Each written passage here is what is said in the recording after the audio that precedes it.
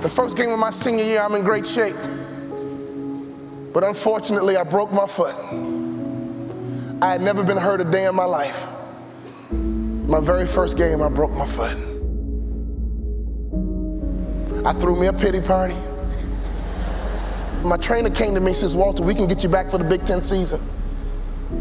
We can get you back, son. We can get you right back in 5 weeks. I said, Roger, when I come out of surgery, I want you to take me to the stationary bike, put me on the bike and take my cast to the pedal.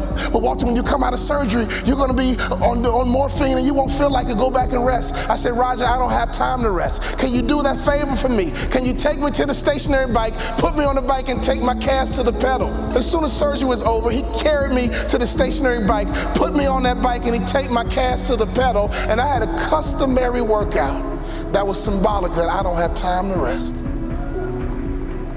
I had tears in my eyes as I pedaled that bike, and I thought to myself, I can't quit. I can't give up. I came back in 6 weeks. We playing against Ohio State Buckeyes on national TV. They had a guy named Jimmy Jackson at that time. On national TV, me and Jimmy Jackson are going at it. In the first half, I had 15 points, 5 rebounds, and 5 assists. And as the first half ran out, I pulled up for my patented baseline jump shot, and I felt my foot break again. I've been trained to follow through. Every day in practice, my coach would say, Walter, shoot it like you own it, baby. Shoot it like it's yours. Even though I felt my foot break, I still followed through. And my last college basketball shot went in all nets because I've been trained to follow through.